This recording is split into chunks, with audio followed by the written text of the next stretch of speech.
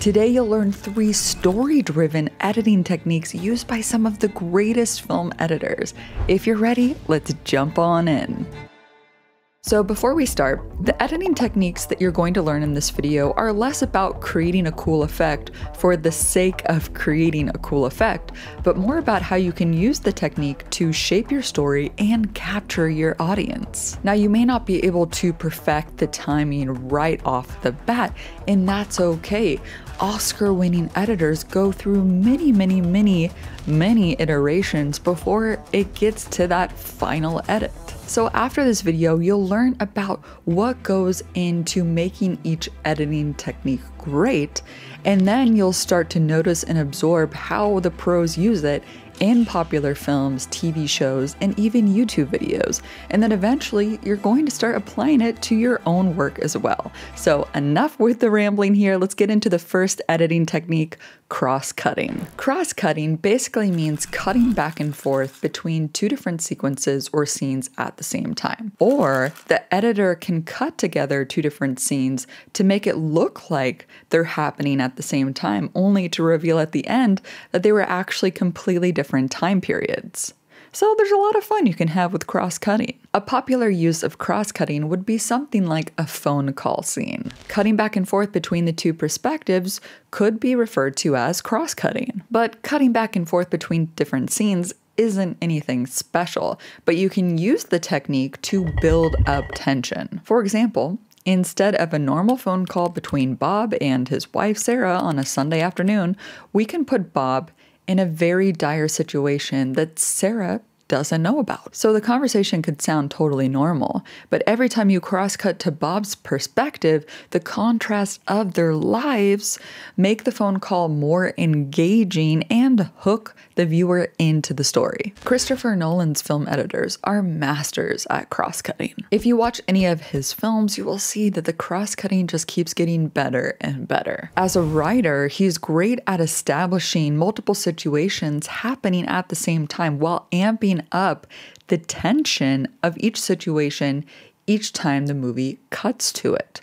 For example, how about Dunkirk, where the film is constantly cross-cutting between 3 different timelines that eventually meet up at the end. Or Tenet, a movie that plays with the idea of going back in time, and literally the editing has the characters walking backwards. So in Tenet, the cross-cutting between time going forward and backwards kind of makes it a little bit confusing, but it's really satisfying to the viewer once you understand what's going on. So enough explaining, let's actually do it. So jumping into Premiere Pro here, I've imported some stock footage for our mock-up scene. So the idea here is to cut between a peaceful dinner party where our suspect, the guy, is having dinner, to then cutting to the police being notified of the suspect's location, and for them to, of course, engage pursuit of the suspect. So doing this does 2 things. It makes us, the viewer, know information that the people in the film at the dinner party scene do not know, which is a way of capturing your audience's attention. And then it also makes us nervous for the safety of the woman in the dinner party scene. So I have all the footage laid out in the timeline here, and a quick tip here is to label the clips from the different sequences different colors. For example, I used purple for all the dinner party scenes and orange for the police scenes. And I even put them on different video tracks here to make it easy to know which clip correlates with which scene. We can create tension and contrast first with sound effects. So for all the dinner scenes here, I'll make sure it feels peaceful with some fire crackling sounds, some general table dinner sounds, and I'll add some reverb effects to this whole audio track here to make it sound like it fits the location better.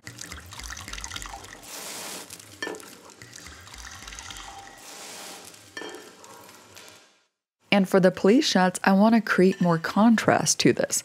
So I'm going to be adding louder ambient sounds, police sirens, and just overall a more intense vibe. I also added reverb to the siren sound here to make it feel like it was farther away. But instead of adding reverb to the audio track itself like I did with the dinner sounds, I'm going to add it to the sound effects clip itself because I want the cut from the police scene here to the dinner scene to feel more abrupt to fit the intense vibe of the sequence. by the way, if you want more details on how to use reverb to help sound effects fit your scene, you can watch this video later on. So to help transform our narrative to create this tension, we need to add some music. And to make this even more challenging, I'm going to show you how you can use 2 different songs at the same time. So I've licensed these 2 tracks from Musicbed. So the first one, Piano Quintet No. 1 and Bloomsbury by Rera, will play on the dinner scenes. And the second track here, The Atrocities by Heretic, will be playing throughout the whole scene to set the scene. So for the first tracks, I'm going to be adding a reverb to all of them here using the room preset. Then let's add the parametric equalizer effect with its old radio preset. And then finally, I'm going to pan all of them to the right. So all these effects are going to make it sound like the song is coming from a speaker off the frame.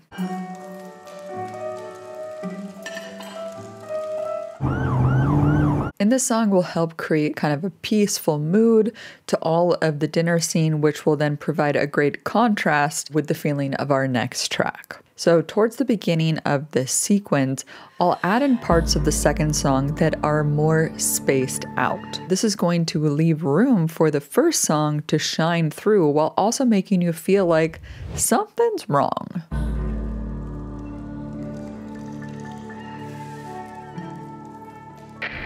So towards the end, I'm going to use a more intense part of this song. But when we cut back here to the dinner scene, it gets a little messy with 2 tracks playing at the same time.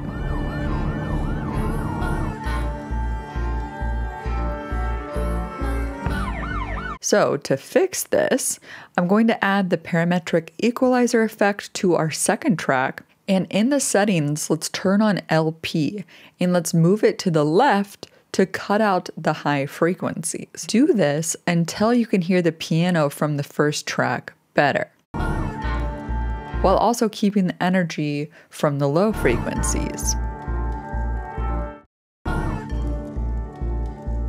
So after all that work, let's see the final result.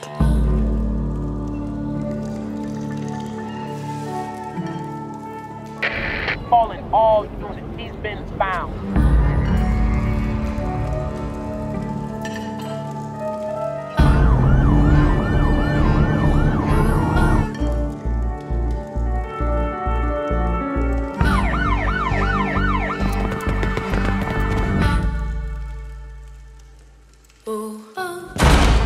So as you can hear, adding those 2 songs really helped create that tension that we wanted in the crosscut edit. It really transformed just a sequence of random clips into something that had emotion, because that's the point, right? To create that feeling and energy to enhance the viewer's response. And that's what editing stories is all about. It's about creating that emotion, and half of the picture is sound. So music is super important to creating that feeling. So ever since using Musicbed, it's just been so much easier to find songs that capture that emotion and feeling and tone that I'm going for my ideas and stories. And Musicbed has a huge collection of top quality tracks from talented artists whom, by the way, I listen to regularly on Spotify because it's that good. And Musicbed created this innovative search tool. It's an AI-powered search by song, which looks up actual real songs that you know so you can find one similar from the Musicbed library. For example, the tracks that I found earlier in this edit were found using this feature. And this narrowed down the search quickly so I could find that winning track so I could go and complete my edit faster. So if you're like me and you want to find music that helps you create more deeper and meaningful stories, try it out. Make the switch to Musicbed. You can use my link below to get a 14-day free trial. Thanks so much to Musicbed for sponsoring this video and supporting what we do here. And now let's get on to the next editing technique. So you might have heard the term show, don't tell when it comes to filmmaking, which basically refers to the idea that you want to visually show the viewer what's going on instead of directly telling them because it's just more engaging, right? But in the world of YouTube and online content creation, I would argue that it's important to show and tell at the same time. Let me give you an example. Check out the intro of this Johnny Harris video. This is what a $25 million a year salary looks like versus a $25,000. What if the intro was like this instead? Let's take a look at the difference between $25 million salary versus a $25,000 salary. So my intro got the point across because we all know that 25 million is a lot more than 25,000, right? But the way that Johnny Harris and his team used CGI to illustrate how big that pile of money is, using him as the scale, comparing it to 25,000,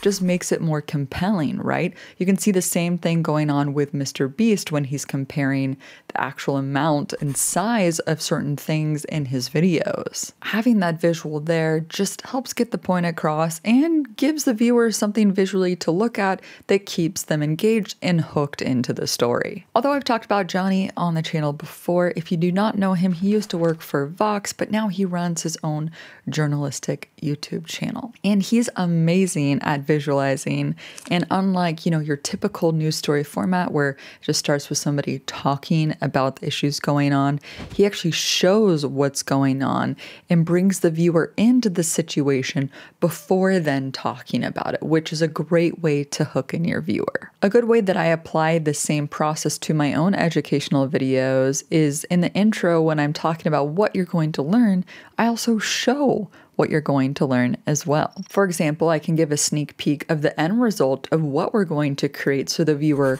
knows what's happening, or I can actually show the final effect in a skit style format. For example, in the video I did on horror editing effects during Halloween, I opened it up with a skit of what we will be creating. And obviously this doesn't apply just to the intro, but for any moment in your video that could benefit from having something visual to make it more engaging. This is where stock footage or animations can come in handy. And one more point about why the intro is important is now that the YouTube autoplay has come into effect. It used to be all about the thumbnails and getting people to click, but if you hover over a video now, it actually starts to autoplay the video. So it's important to factor in what visuals are there that can help capture that viewer to then, okay, I actually want to click on this and see what's going on. So all important things to think about.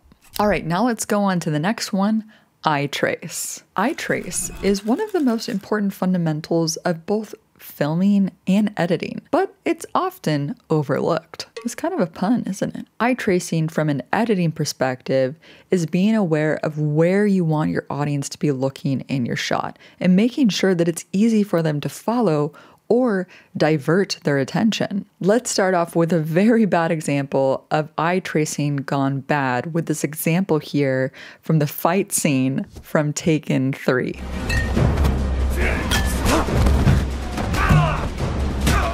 The fight scene looks like it was shot well, big budget, well choreographed, but there's just so many cuts, it's hard to know what the heck is going on. All right, this time I'm going to circle where the filmmakers expect you to focus in each shot.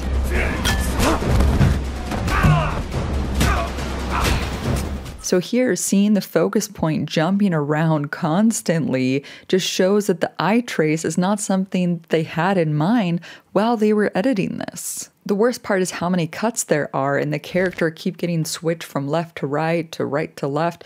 It's hard to keep track of where the bad guy is. With all that said, I'm not saying you need to have the focus point always in the same spot, but it does help when there are a lot of cuts in faster sequences, right? But you can also change the viewer's focus to create unexpected expectations. This is why jump scares work so well in horror films. For example, you can have multiple shots where the characters can be doing things on the right side of the frame, and then cut to a shot where the ghost is visible on the left side. The key here is to give the viewers enough time to find a new focus point in the new shot. And if you get the timing just right, you can do a more subtle jump scare without having to, have that huge in-your-face jump scare all the time. This reveals another thing to keep in mind is the pacing of your cuts.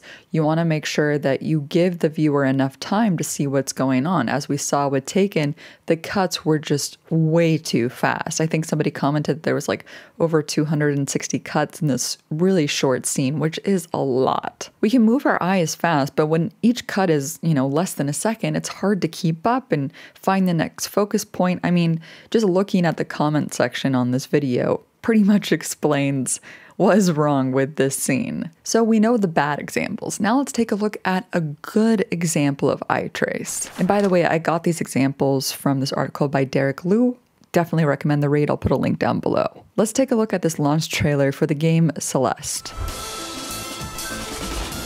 The way that they used eye trace is perfect for showing off a platforming styled game. Watching this feels like you're always looking at the right thing because whoever edited this made sure that the focus point of the last shot matched up with the next shot. Or what about the 2015 film Mad Max Fury Road? This movie is famous for always putting what they want you to focus on in the middle of the frame. So as long as you look at the middle, you're going to know what's going on, which just creates a pleasant viewing experience. Now, there's not one right way to eye trace in your video. It's just about making sure that you're pointing your viewer in the right direction. And maybe the point is to disorient the viewer. Maybe you want the point of view to be somebody who is maybe took a candy or is out of it, and the perspective is from this person and you can't focus on what is going on. In that case, you want the eye trace to be confusing to show that perspective of the subject in the film. Many different ways to approach it. And talking about eye tracing for my own videos here on YouTube, what we try to do is if we're cutting from my talking head to then my computer screen showing something, I try to show the computer screen the point of focus where my talking head was before, so it's easy for the viewer to see what we're trying to show them right away. Or if I cannot have it be in the center where my talking head was and it has to be in the upper right, we will hold on that widescreen and then have an arrow or a graphic that pops up and hold that long enough to divert the viewer's eye point so they can see what's going on before we cut to the next part. And the technique always doesn't have to be fancy either. You can always just hold on that wide screen for the viewer to find what they need longer, or you can create a mask and darken all the unnecessary areas so people are driven to the lighter parts. So you can play with color as well. There's many different ways to approach it.